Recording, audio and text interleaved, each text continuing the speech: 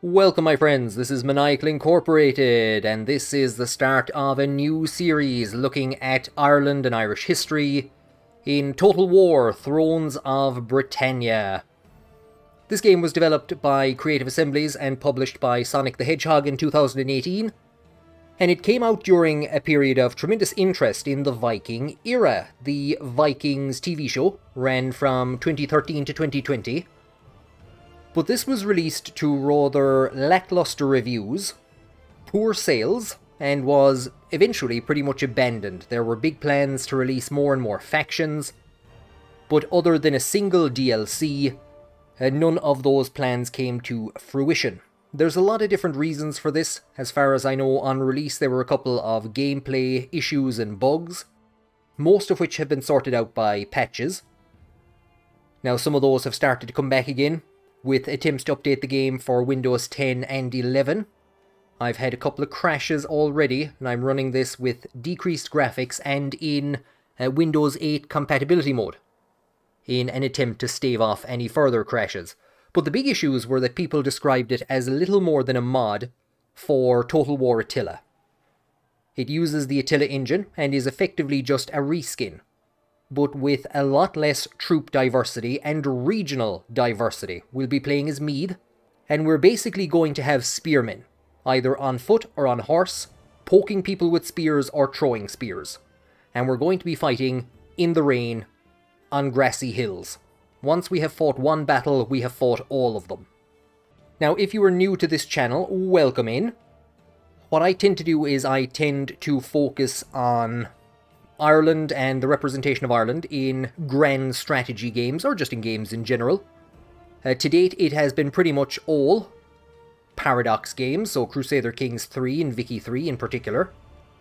And today I'm going to be playing as the Kingdom of Mide, and I'm going to give a historical overview of who we are and what's going on the island of Ireland at this point in time. If you're not interested in that, there's going to be timestamps below and there'll be chapters. You can skip forward to the actual gameplay. I'm going to keep everything on normal. I'm going to keep the difficulty settings on normal. Now, for a quick historical overview of the time period, it is the year 878. And there are two entities that we need to take a look at to explain what's going on as far as our Mide playthrough is concerned. We have, up here in the north, we have Alach, and this is the kingdom of the Northern Inale. So the king of Alach is the king of the Northern Inale. Down here we have Mide, and this is the lands of the Southern Inale. So the king of Mide is the king of the Southern Inale. And over this, the king of all of the Inale is the king of Tara. The Inale, both branches, the Northern and Southern, claim descent from various sons and grandsons of Niall of the Nine Hostages, Niall na Nine Gullach. Now in 862, Muel Shocknail Mac Muel Rooney, the king of Mide, so the king of the Southern Inale, and king of Tara, died. None of his sons were old enough to succeed him as king of Mide, so the title went to a relative. Minors could not inherit in Ireland, and regencies did not exist. I have played this small bit of this game just to get back into it, and I've played so poorly that I've managed to get Flanchina killed, and if you do that, a regency begins. This is ahistorical and was not an actual thing under Brehon law of this time period. So in 862, when Muel Shocknail died, a close relative became the new king of Mide, and the title King of Tara rotated to the king of Alach, A Finlia. In 877, so just over a year ago, the man that we're looking at here, Flanchina, one of Muel Shocknail's sons, murdered his way to power in Mide. He murdered the ruling king and became the new king of Mide.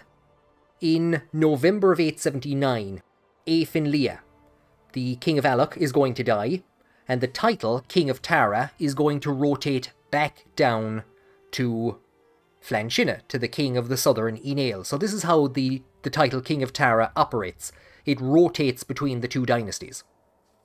Now, Flanchina is an interesting character for two reasons, for two things that he attempts to do. The first thing he attempts to do is he attempts to conflate the position King of Tara with the High Kingship of Ireland. This is a largely mythological title that had been held by the likes of Niall of the Nine Hostages and Conn of the 100 Battles, but Flann Sinna argues that the King of Tara and the High King of Ireland are one and the same. So he's now basically arguing that he is the High King of Ireland. And the next thing he attempts to do is he attempts to prevent the rotation of the title King of Tara back to the Northern Inéal. So on his death, it's expected to rotate north to Niall Glundubh, who is the current King of Alloch.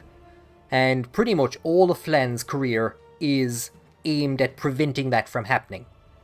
In the early 900s, one of his sons, Muel Shocknall, will be killed, and Muel Shocknall was described as the heir designate of Ireland. So this was Flann Sinna's attempt to basically create what could have been a centralized nationwide rule.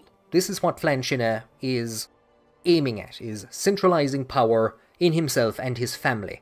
And it could have led to a united, centralized rule in Ireland. This won't be attempted again until Brian Boru, just over 100 years' time.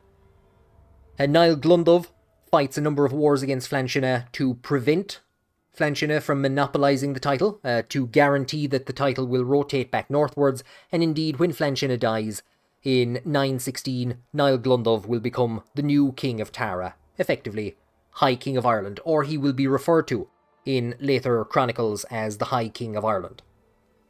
So in a few moments now we're going to have a cutscene with some rather questionable voice acting, in which we're told that our father was the High King of Ireland, so that's a reference to Muel Shocknail Mac Muel Rooney, who Flann Sinna kind of retroactively proclaimed as High King of Ireland. He was addressed in the chronicles as Rí Ulla Éireann, the King of all Ireland, and is pretty much the greatest king until Brian Boru.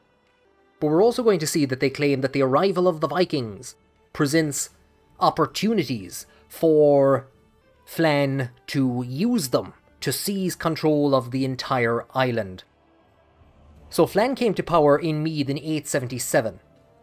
The period from 876 until the year of Flann's death in 916 is referred to as the 40 Years' Rest.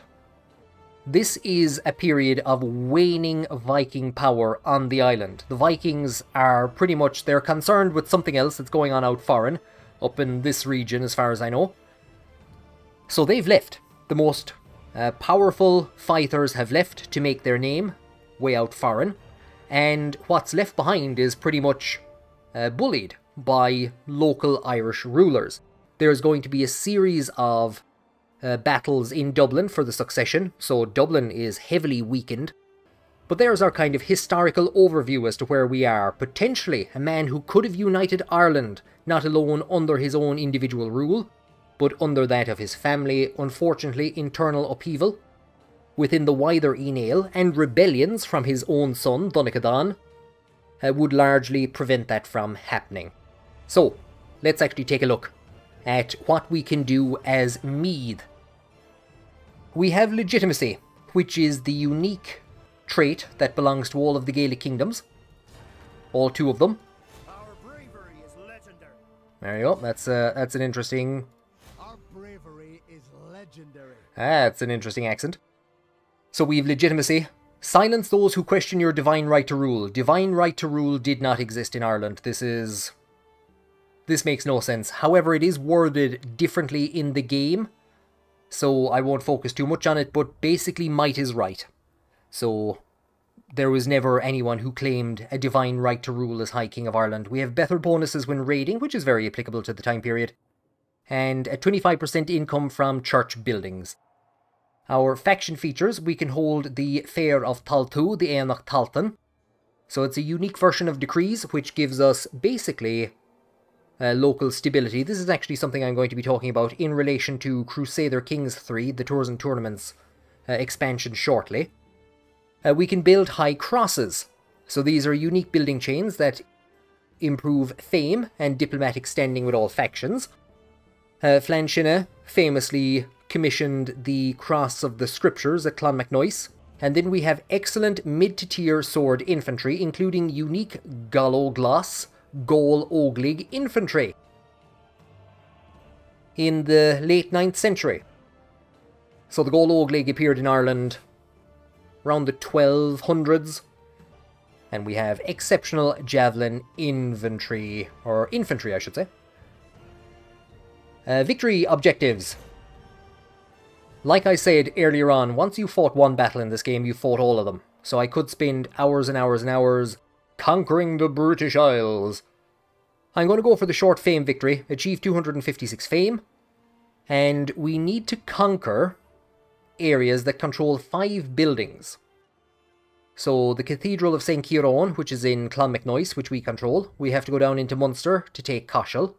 Up into Armagh to take the Monastery of St. Patrick.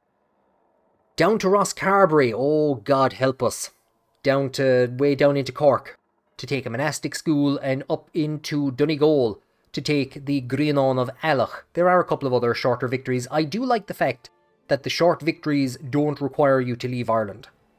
Some of the longer victories do require you to take control of regions. Actually, the Long Kingdom victory doesn't require us to leave Ireland either, which is fantastic. It doesn't actually kind of give into that kind of British Isles mentality, but the... where is the other one? The Long Fame victory would require us to actually take some areas in Britain. Anyway, we'll ignore that. So we're going for the short fame victory. That's going to keep me happy. And we will start our campaign, like I said, leaving everything on normal.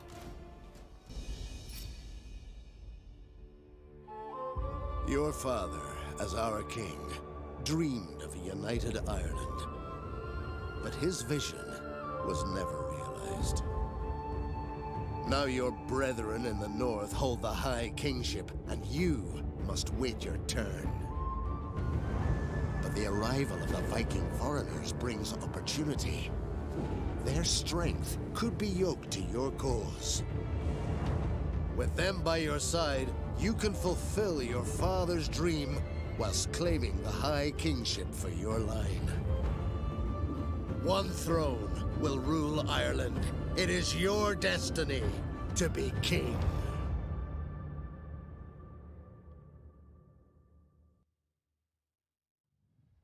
You must meet many. Oh, go away from me, woman. Go away from me. Claim the title of High King. Get out of it. I'm not nor listening to an English woman. Go away. We should stabilise internally before we look beyond our borders. Prove your right to rule and eliminate the nearby rebels. So we're going to start with a bit of a rebel army that we have to deal with. It's entirely possible that's actually all I'll get done in this episode. There's a lot of history. There is a lot of history to go through. You can already see Armagh. You can see some interesting locations over here. What I might do is, at the start of every episode, I might just do a bit of a focus, a historical focus. So focus on one entity. I was going to do a big tour of Ireland, but I might just focus on like region by region at the start of each episode, if that's something you'd be interested in. Comment below, or if you couldn't care less, please do comment as well. As we've started over here, I will just take a tour of our land. So this is the Kingdom of Mide. And over here we have the Kingdom of Mide, and over here we have the Kingdom of Mide. This is all Mide. Here it's been broken out into Bray or Brea, which was the eastern part of the Kingdom of Mide, the holdings of the Síl Éadó Sloine, and most likely they would have actually ruled as far as here. And this region then is Cloncolman, which is the dynasty that we're part of. Linz was under Viking control, but the Vikings wouldn't maybe have had a region this big. They did chip out a part of Leinster and Meath to form Dublin. And just very quickly, as we're here, we have Newgrange, a tourist attraction that was built in the 1960s. Board Fáilte put up all this nonsense that, oh, Newgrange is as old as the pyramids. We built that in the 1960s. And just created all this advertising to convince people that it's ancient. It's not. It's like 60 years old. Down here we have the Hill of Tara with the Leofold, the Stone of Destiny. So of course, like, these two areas should be and are in Meath. And here is Noath. Here is Noath. Here is Noath. So that's another kind of passage tomb at Noath. Something like Newgrange. And I should actually start up here. We have Ardagh. a different Arda to where the Arda Chalice was found. That was in Limerick. We have Cannanus, which is Kells, where the Book of Kells was finished, and we have Clonard. And over here we have our capital of Clonmacnoise. The burial site, Flanshina, will be buried here. The southern Enail kings are buried here. And we have a variety of different buildings and building chains. So here's the monastery of St. Kieran. And if I right click on it, we can get some info on it. And it goes all the way up to a level 5, which we're going to have to reach. It's one of the requirements for the short fame victory. Here's our money. I'm not going to go too much in depth into explaining all of the various different things. But here's our food. This is going to be important because each military unit that we recruit will require 10 food. So we are going to have to shove up our food production. And that can be done by looking, we'll say, first of all, at Arda. And we have a pasture in... where's this? In Kells we have a level 2. So we started with a pasture and we upgraded it to cattle grazing. So we're going down that chain now, and we could create a cattle herd for 3 supplies, increased food production. So if we look again at our pasture, this will give us 95 farm income, 48 food production. This will give us decreased food production, but increased gold income. I'm going to go for the increased food production, so it's going to be pretty much the same as what we have in Kells. We have the ability to upgrade the silver veins. Both of those will lead to public order deficits, so I'll leave them alone for now. Like I said, I won't get too much into the history here. We have the Caela Day, which was a secular ascetic order. The game, however, basically has the Caela Day as just Celtic Christianity.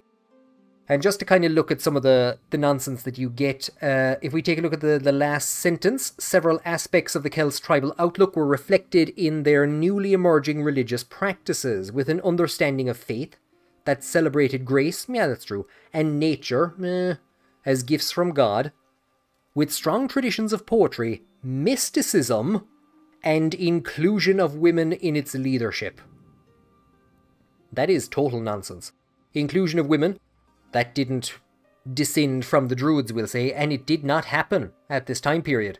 There is one exception, and that is the monastery of St. Bridget, which was ruled by an abbess, or headed by an abbess. That is one minor exception. But extrapolating out that Celtic Christianity included women in its leadership because of that is nonsense. So you do see a lot of kind of poorly researched memes, effectively, when it comes to Ireland in the game.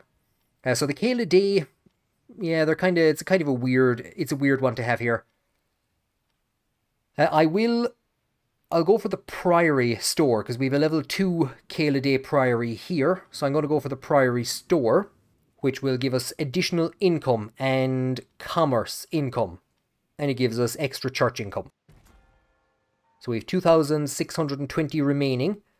The upgrade here is hefty, and one of the things that it does is it knocks down food production. It actually decreases our food production dramatically. We do need this, however, to unlock this building and to begin the process of getting towards that victory. So do you know what? Yeah, sure. So we start off in a rather peculiar position. Here is the rebel army, commanded by Cronin, and here is the man himself, Flanshina. So we should be able to take a look at him. Here's his command ability, his governance ability, and his zeal, which helps with public order and helps with a couple of upgrades in battle. Here's his wife. And he is heroic, so this is a trait that's kind of currently in play. And then we have his personality. All of this actually seems to be in play. But when this group is active, as it is at the moment, we get extra benefits from it. And we can get followers over time, which will do various things for him. I'm going to move him into Kells, because as you can see, here is our attempts to recruit, and we can't. So I'm going to move into Kells. And now, we do have the ability to recruit units. So there is basically a global pool of units that you recruit from. And our available troops, we have swordsmen, we have spearmen, we have axemen, we have dags. And I'm pretty much going to be focusing on... We'll get skirmisher cavalry. We'll get some horseboys. And we will go for... I think we're just going to go for some... Would I be able to get freemen spearmen? And would I be able to get kerns as well? That's looking a bit pricey. 720. And it's going to cost 30 food. Yeah. So we've recruited them. But at the moment, they're not fully upgraded. So they don't appear fully upgraded. They are not reinforced. They reinforce slowly over time. Now what I'm going to do is I'm going to basically end the turn and allow these forces either to siege this area to begin raiding. So to raid, you just basically plonk yourself down on a trade route. Which isn't really how raiding would have been conducted in this time. I thought we would have actually gone in and raided settlements. But yeah, you can just plonk yourself down on a trade route and raid the trade. I won't go too much in depth into everything that's up here. Here are our decrees. So there is the Fair of Taltu, the Enoch Talton, also known as the Talton Games. We have our objectives, we have our economy. So we can see basically our income and outcome. I know a lot of people will drive up the tax rate, but I'm happy enough with the way things are at the moment. Trade just kind of happens automatically. Technology is an interesting one. So, to unlock melee unit research, we need to recruit 5 sword or axe infantry. Here for spearmen. And for missiles. So, depending on what units you actually recruit, it's going to determine what direction your research goes in. Most likely the first one that'll open up is this one, when St. Kieran's Monastery is upgraded. And we have diplomacy, where we can go and talk to all the people. And last but not least, the family tree. Here is our sister, Moel Favol, and her husband, Krul, who is the ruler of Ossory. And here is our son, Dunnakadan. So if Flann was to die, a regency would be put in place for Dunnakadan, whereas in reality, a different branch of the family would have inherited. Right, that's pretty much as we can do for our first turn. Let us end the spring of 878. So a new season begins. We are into the summer. If you are new to this channel, God help you. You're beginning to discover just how much time I spend talking about Irish history. Here is Eamon. He is the governor of Clonmacnoise, and he has become a mediator. Mediator? I hardly know her.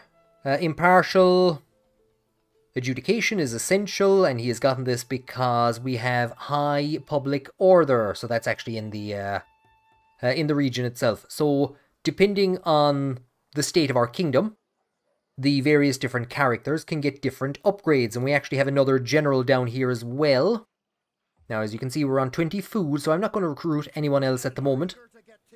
But here is Alil with a single spearman. What I might actually do is begin the task of bringing him up towards Arda, so we should have some more money by the time we get him up there, because most likely one of our first major pushes is going to be for Armagh.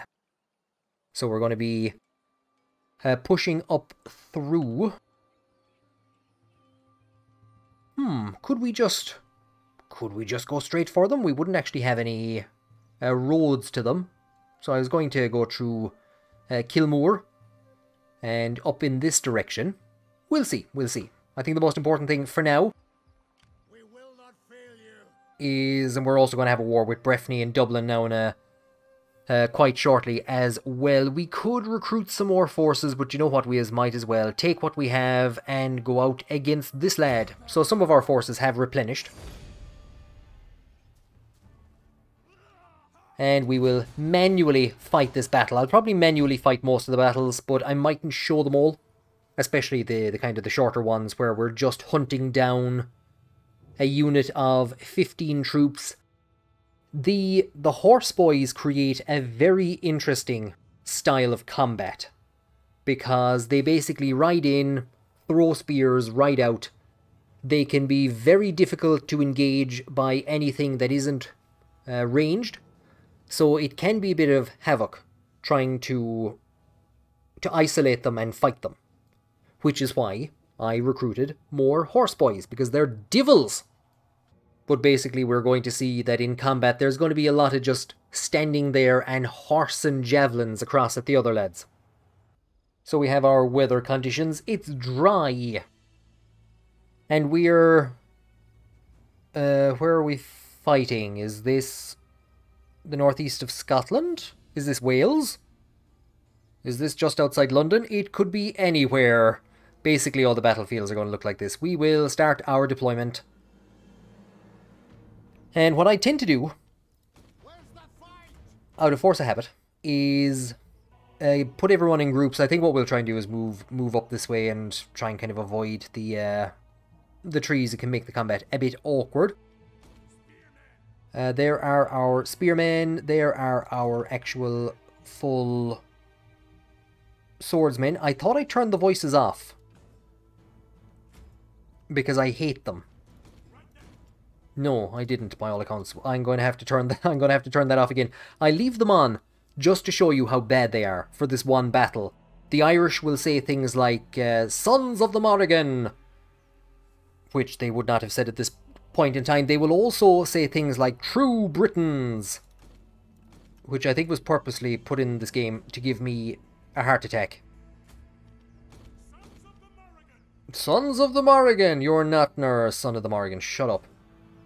You goddamn idiot. And now we begin... Shut up, you! Now we begin the slow march forward. So the goal here is going to be to have our horse cavalry, or our horse boys, engage there. That's actually their household raiders. I would rather to get them against the horse cavalry.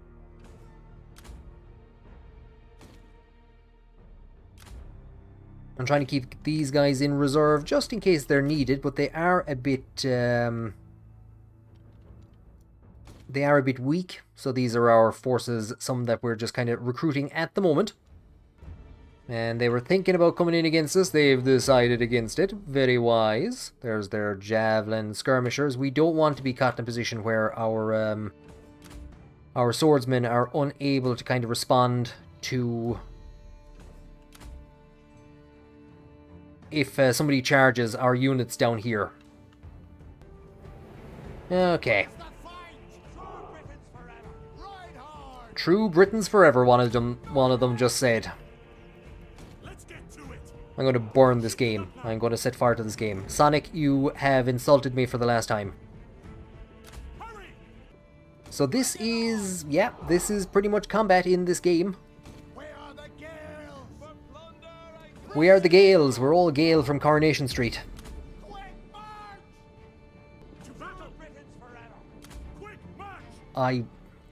Whoever said True Britons forever, you're the first to be sent in to die.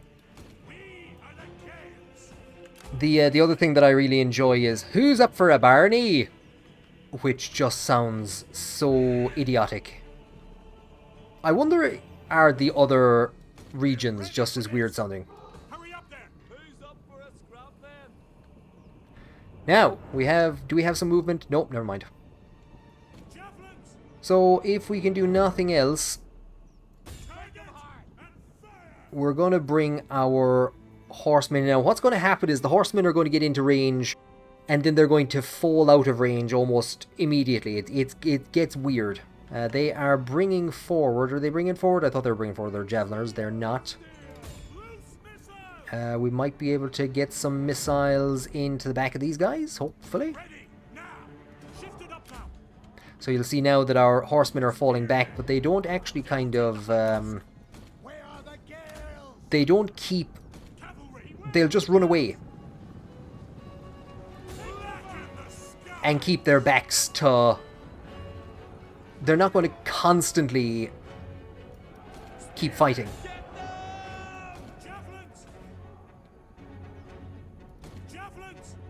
So they'll fall back, but they don't then come forward again to actually try and do anything, which can be a bit annoying.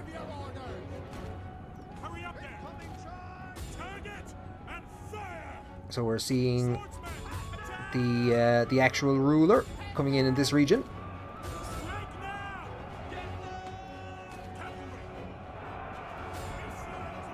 Our general is under attack.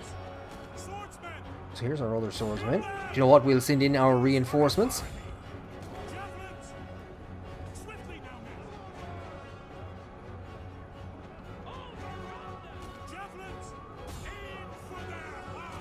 The battle is turning in our favor. So we have our skirmishers, who I will send in against the spearmen. All of our spearmen are going in against their household cavalry. We haven't taken huge casualties on the on Flanchina's forces. Our horse boys have taken a bit of a beating. So you see the forces just fall back and keep falling back, which can be very, very infuriating. And we're not basically going to be able to hunt these guys down. They're gonna just outrun us.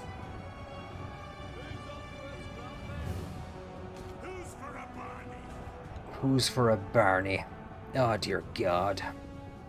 I actually cannot tolerate these voice lines anymore. Where's Aganta? Oh God, where's Aganta? So help me God. I thought I turned this off.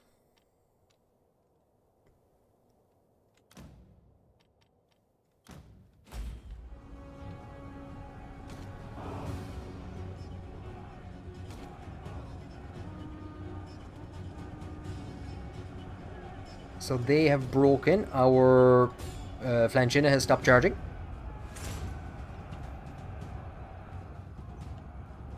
And there we go, victory. These guys again, like I said, they've just turned their backs, which is quite problematic. So once you order them to attack, they don't kind of keep attacking. They will eventually just stop and put themselves in a very, very bad position. We'll see if Flan can get his forces over and actually attack, wipe this group, just get some experience. But yeah, we're now into that very common stage at the end of Total War games, where you're just basically mopping up the battlefield.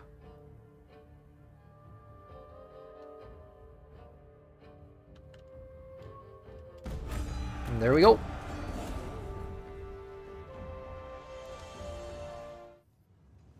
So 49 losses.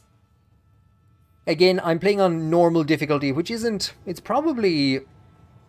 I won't say it's a bit too easy. Like I've said, I have messed up in the past and gotten Flan killed, so I'm by no means an expert. And of course, we have not done enough damage to actually eliminate the enemy forces completely, so we're going to have to follow them into Bray. We do have the ability to increase our units replenished by basically gang pressing. The 29 units we've captured, we're good for gold. And we don't need to kill them. Killing every last survivor may satisfy a thirst for blood, but your enemy and their allies will take grave exception to this. But the enemy of your enemy will like you the more for it, so it's kind of a diplomatic option. We will go with the gang pressing of the forces. So Hronen has been killed. We've gotten some upgrades. Here we have this concept of legitimacy, which is the unique kind of modifier, would we call it that, for the Gaelic tribes, for Kirkin and for Mide. And we get things for it. Basically by conquering settlements, by, I think, forming alliances, and by raiding settlements, and raids. Raids also help to give us legitimacy. So our legitimacy is kind of low at the moment, and we can start working on increasing that. We have a number of different options. we could follow them in and upset St. Patrick's champions. We would end up upsetting Bray, we'll say. Yeah, do you know what? I'll follow him in.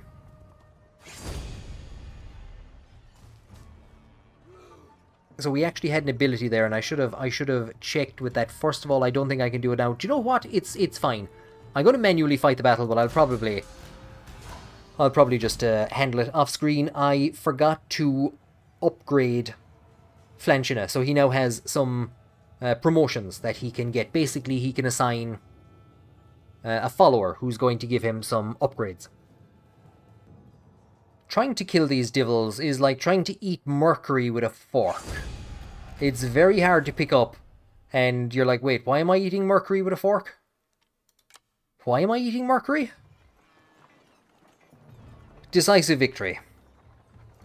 Units replenished. Now, because we're in neighbouring territory, they are rather upset with us. So I think we're getting... and we're not actually in a position to get back into our own territory, and because we're in enemy territory, we've also stopped replenishing. We're being told that some skills are available, so Flanchina can receive a follower. And we're going to work predominantly on his command ability. So the champion will give him +1 command, and command is used for increasing the rally ability, bodyguard size, and unit morale when the general is alive. Scribes will increase income in the local area, so good for local governors. Bards will increase zeal, and zeal can also help in battle and public order, so in battle and in governance. Foragers will increase food. Pillagers will increase the amount of money we get from raiding if we go raiding. Quartermasters are actually handy as well for the campaign movement range. Priests will help us with diplomacy, pretty much, and siege engineers, I'm not too sure what they do. So, champion, and accept. Right then, with all that done, we will bring the summer of 878 to an end.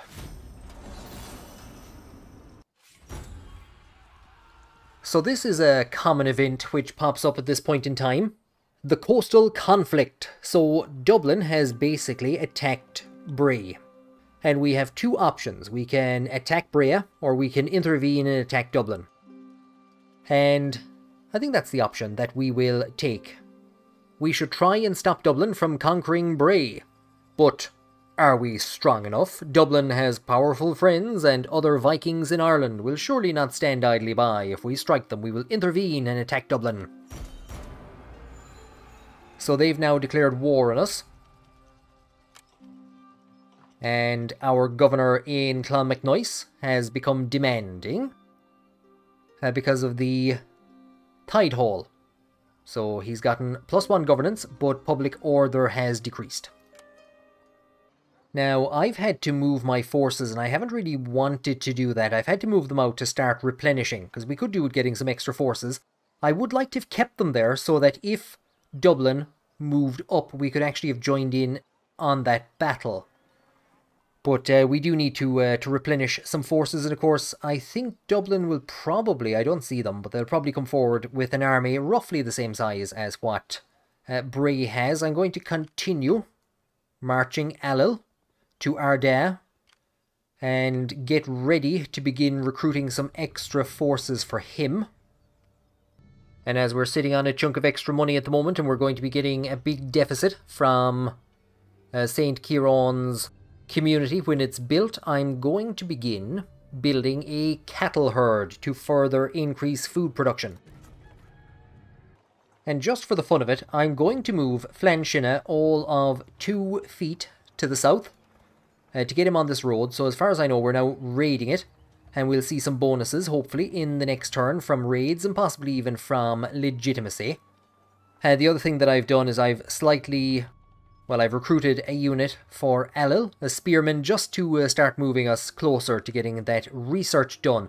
So we're going to park ourselves here. We're going to try and recover some units, and if Dublin does come north and hits Noath, well, hopefully they will suffer enough damage that we'll be able to go in and deal with them. We will end the autumn of 878.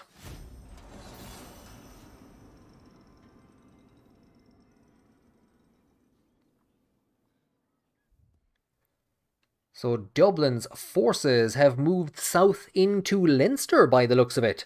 There's Glendalough, literally the Glen of Two Lakes, anglicised as Glendalough.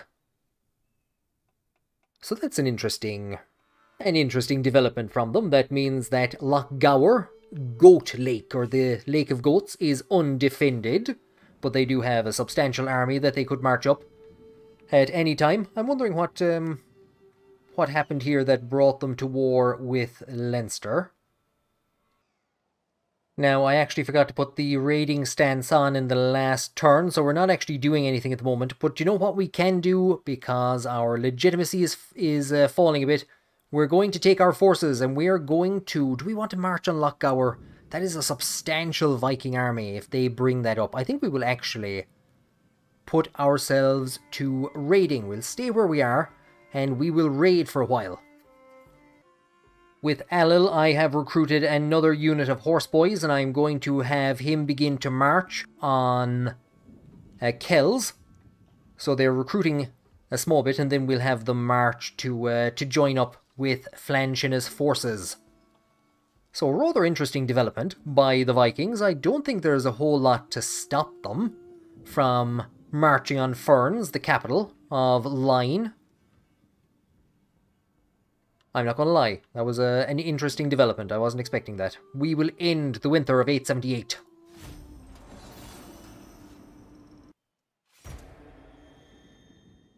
We get news that our mother, Lend, has died. So, if I'm correct, she was actually married to Aefin Leah, so she was married, obviously, to our father, Well Shocknell, but on his death, she married Aefin Leah. And some Vikings have appeared somewhere. So, Breffni has moved down, or I should say Breffni. Bray has moved down to Skerries. So, yeah, from where we are... raids -1. Raids are actually harming our legitimacy. From where we are, we're going to try and march on. So we've no stance, and we're going to march on Loch Gower. And yeah, we'll just occupy the settlement. Might as well. As for Alil, instead of bringing him across to Kells, we'll bring him down to Clonard. And have him replenish some forces there. As you can see, we now have a chunk. We could recruit up to 3 extra units, but in 2 turns we're going to have this place, which will knock off 30 food production. So we do actually need to kind of watch our food production. It's in a bit of a precarious position at the moment. To assist with it, at Clonmacnoise, I'm actually going to go and start building a cattle herd. We're being told that there's low public order in Bray, and that we have skills available for Ehrman. So, he is our commander. Governance is important. So a scribe would give him increased governance and income. A forger, if I'm correct, will increase food production in the local province. So it's gone from 31 to 36. And I think that's entirely what we might go for. Now, our issue at the moment is that we are not going to be in a position to siege Dublin, especially not if a 14-strong army moves north from Leinster, so I have no idea what's actually going on down there. I'm not too sure if we'd be in a position with Bray. I was going to say Breffni. I think we can just click on them here. To request their vassalization. They would find that insulting. So sometimes they become weak enough early on in the game that you can actually vassalize them. I think for now we're pretty much going to call an end to the year and or an end to the season. So it hasn't been the most exciting in terms of battles, because I was expecting a big battle against the Vikings, but they ran. They're scared. Well, the absolute divils, they have taken Invermore, and if they were to take Ferns, they would have pushed all the ways down and joined up with Wexford, and they wouldn't be too far from Waterford, the Viking settlements down there. This is a rather interesting turn of events. We're pretty much powerless to do anything. Well, these lads have gone in sieging down the area, so do you know what? We might as well assist them. We will bring our forces to, I won't say assist in the siege, but to basically just stand here and be ready for an attack. Where is our other general? How far in can he get? We'll bring him, where will we bring him to? If we look at our legitimacy, that negative that we were getting for the raid is gone. We could have him raid here. There's not a whole heap of money. But what I might do is try and get him from towards Lochgower. And see if we can bring the additional forces across to join up with Flanchina's main army here. Now, of course, the name of the game is Total War. And what would have generally happened at this time period is that you would have just gone in against neighbouring rulers, beat them up, and subjugated them. You wouldn't have started seizing territory from them. But because it's called Total War, we're going to see Total War from everyone else. There is Rothkroken, which is within walking distance of Arda, and there is the forces of Ardvaka are actually moving down into Breffni. I should say the forces of Argilla are moving to seize Kelmore. So we're going to have enemies. We have enemies on our border. Everyone is a potential enemy. And we haven't even looked at what's going on down here yet. So by sending all of our forces to Dublin and having them just wait there, we are putting ourselves in a bit of a precarious position. I'm going to try and take the 4 units here, join them up with Flanchina's army, and we're then going to have to get Alil out of there and recruiting a brand new army to defend the northern borders. We're 1 turn away from getting the community of St. Ciaran built, and that will allow us to build a Celtic cross. But this is an unusual turn of events. I really was not expecting that we would be in a position to begin or to take part in a siege of Dublin. And we could entirely, with that happening now, see the forces of Dublin move back north to engage with the combined army of Mide and Bray. I'm going to call it there for this episode with this large siege going on. If you've enjoyed the historical context, please do leave a comment below as to whether you want to hear more or less about the history, and I can do a bit of a tour of the country, because there's a lot of sites which are represented, some areas which are represented like Newgrange and Noth and the Hill of Tara, and there are interesting historical sites dotted throughout the country. So there has been a lot of research there, in all fairness, but some of the research is a bit questionable. But thank you very much for joining me on this episode. Please do leave a like if you enjoyed it, and I hope to see you on the next one, and I hope you bring your leathers and your siege equipment with you.